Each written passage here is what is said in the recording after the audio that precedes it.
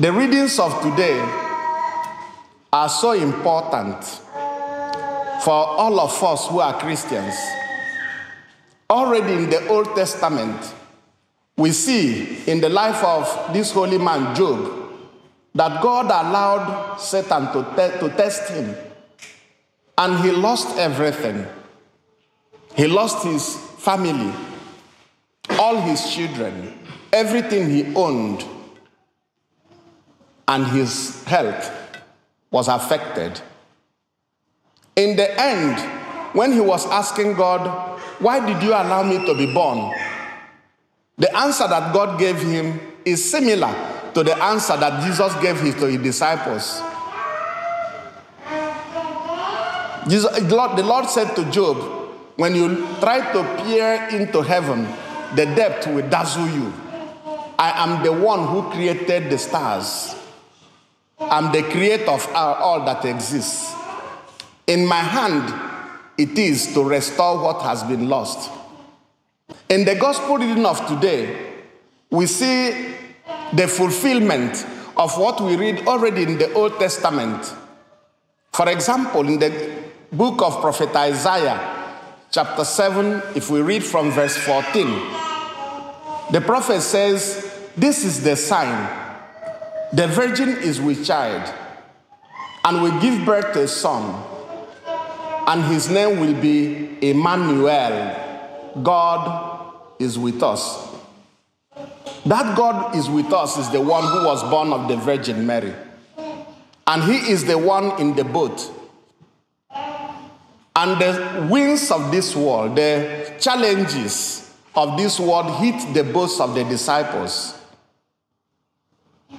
And they woke Jesus who was sleeping. And instead of saying, I'm sorry I was sleeping, he said, what is wrong with you people? Have you no faith? Have you no faith? It is not that the disciples woke him that gives me the challenge. It is the question he asks them. Have you no faith until now? Have you no faith? Why do you doubt? The church is always represented with a boat, the drawing of a boat, which tells us that like those disciples of Jesus, we are always trying to sail on the waters of this world. And as we move, we face challenges after challenges. It didn't start today. This has been with the church from the very beginning. Challenges from those who don't believe in God. Challenges from those who worship Satan. Challenges from those who have horrible ideologies. Challenges with those who just hate us.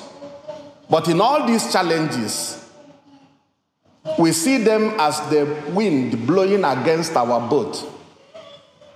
And I agree with Pope Benedict XVI when he says that the boat of the church can never sink because Jesus is in it, even if it has collected much water. That is true.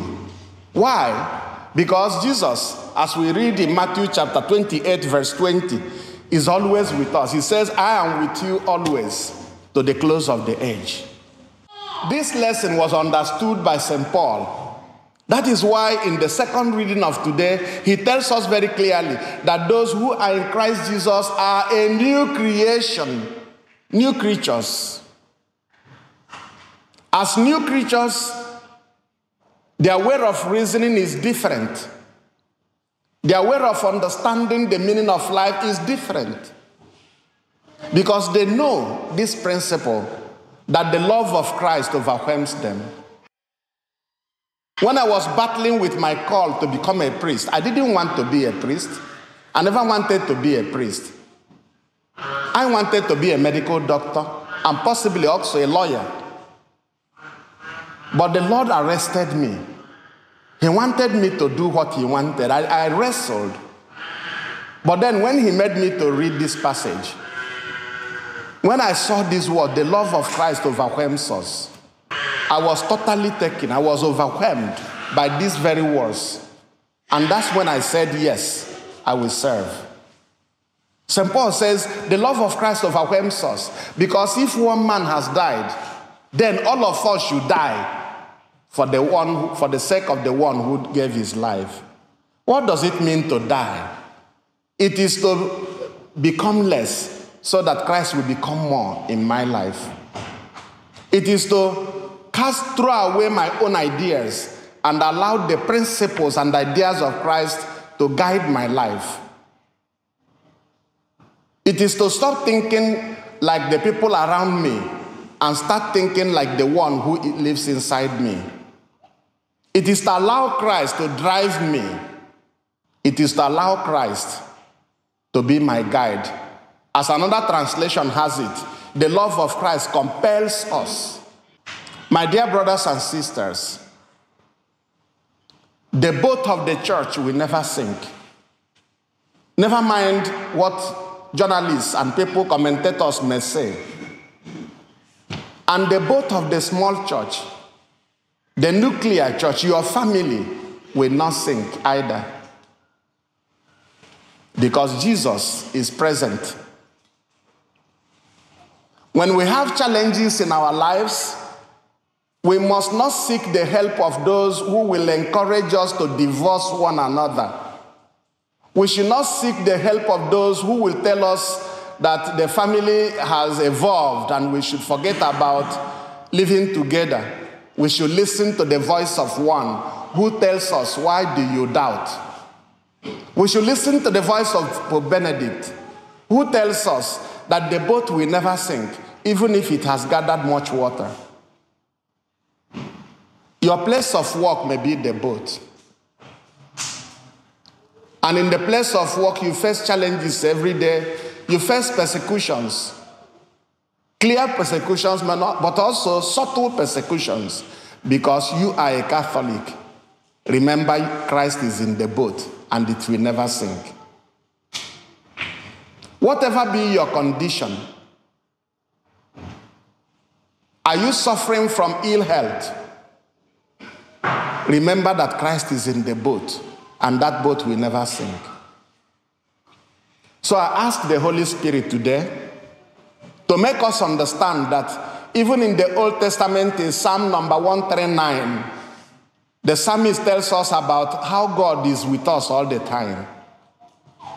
That we accept and acknowledge and allow it to become our way of life. This understanding that Jesus is Emmanuel, God with us, and that since he's in the boat will never sink.